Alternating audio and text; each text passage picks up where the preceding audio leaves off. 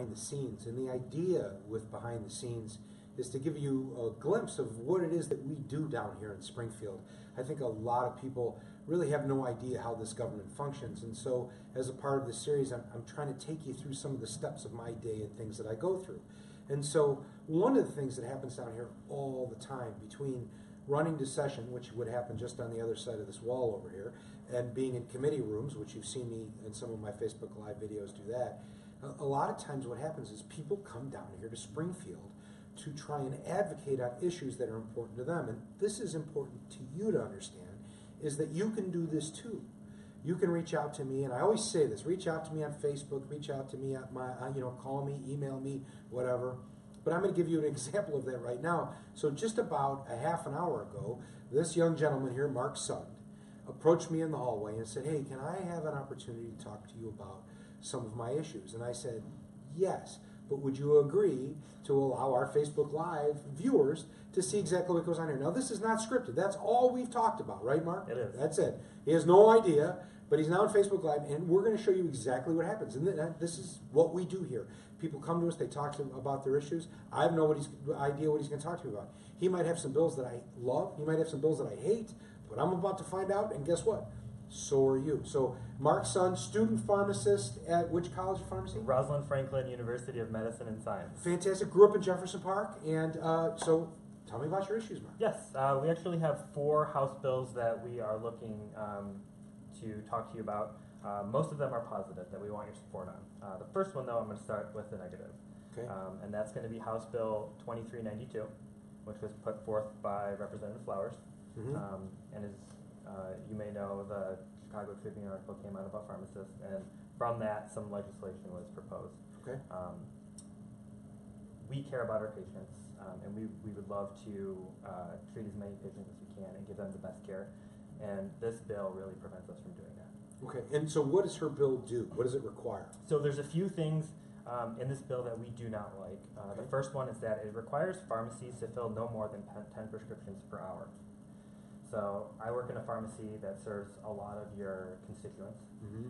and I will say that if we could only fill 10 prescriptions per hour, a vast majority of our patients would not have their prescriptions. We're waiting days and days. Days and days. Okay. And that's true throughout the city, throughout the state, throughout the country. What is she trying to address? Is she trying to say that by doing too many prescriptions you're making mistakes? Is that what she's trying to get at? Essentially, and her bill comes from a good place. Sure. She's looking out for her constituents and patients, and basically that is kind of what she's looking to say, is that pharmacists are overtaxed. Okay.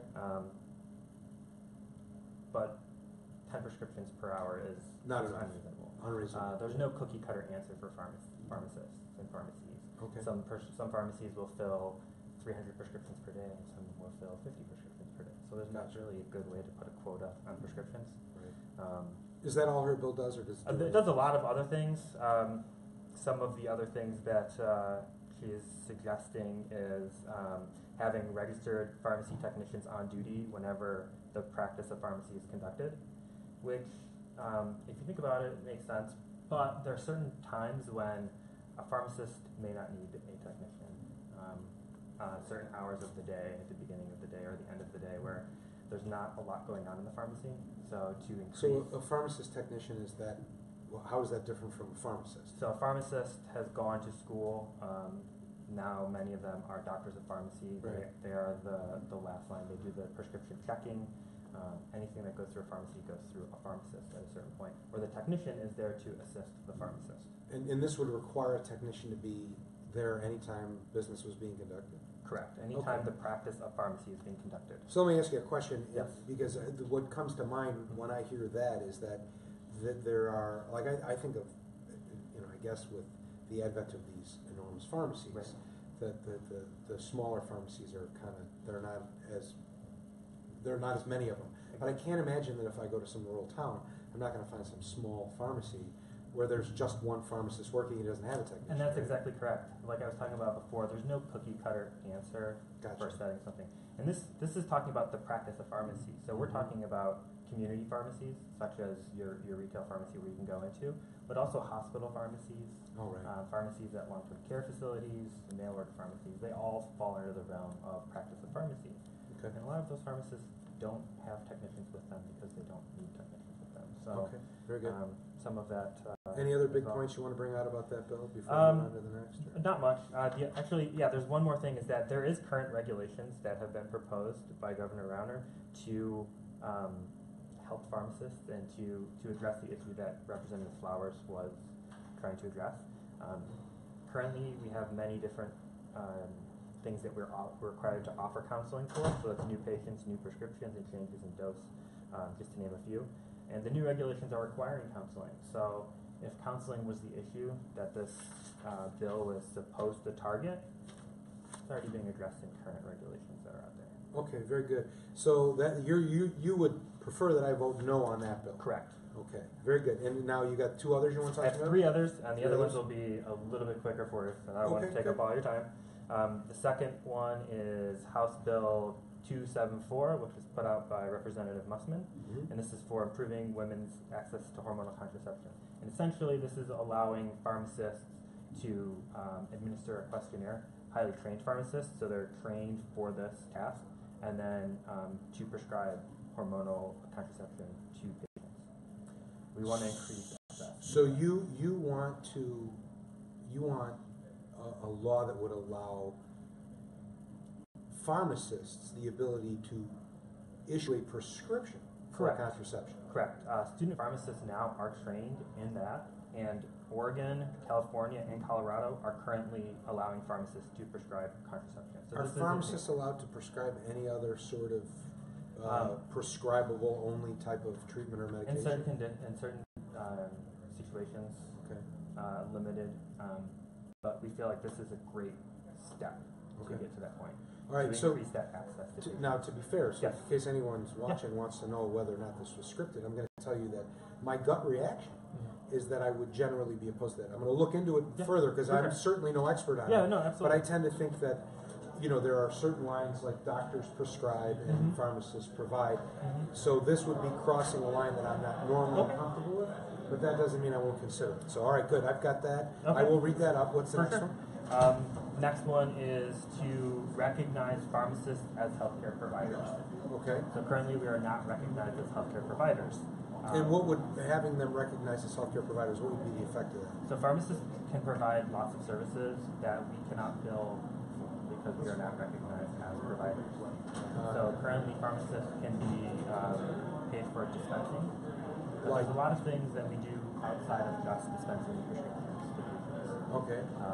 Whether it's diabetes education classes, counseling, advanced counseling, and disease state management. Pharmacists are trained. I'm going to get my doctorate in pharmacy. I'm trained to do a lot more than just dispense prescriptions. Okay. And currently, we are not allowed to bill for it, so we can't provide those services to patients without getting any sort of reimbursement. By allowing pharmacists to be recognized as providers, we can bill for services that we are currently allowed to do, but we're just not allowed to bill for. So we're not expanding the scope of the pharmacist, we're just expanding the scope of reimbursements. Right, right.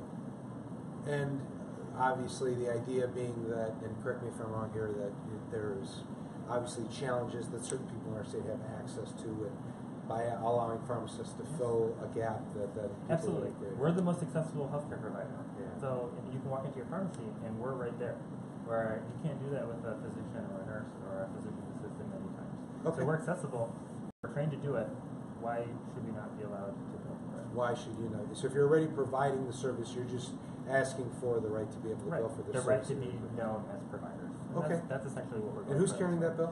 This is Representative Dan Brady, and this is House Bill 3833. Okay, and now you got one more for me. Last one, and I'll make this one quick because it's kind of complicated. This is it's multifaceted, so I'll just kind of touch on a few small spots. This is House Bill 3285 from Representative Robert Rita. And there's a few things it looks at. One of them is to increase medication adherence for patients. Pharmacists, we would like to be able to bill for medication synchronization. And essentially that's allowing us to bill the insurances for a smaller amount of medication so that we can line up all the medications for patients so that they can make one trip to the pharmacy and increase their adherence. Because it's been shown that by having all of your prescriptions lined up, being able to come in to pick them up at one time. Patients are more likely to stay on. I like, see, now he struck a note there. I like that. That's a good one. Yeah, that's part of this bill. Very good. And the other part has to do with pharmacy benefit managers. And as pharmacists, we are, there's a lot of laws that pertain to us as pharmacists and pharmacies doing pharmacists. But pharmacy benefit managers, there's not a lot of regulation that goes on there. We just want them to be regulated as we get forward. Right. In similar fashion. So we want to increase some of the provisions and basically just have what they're doing. Gotcha.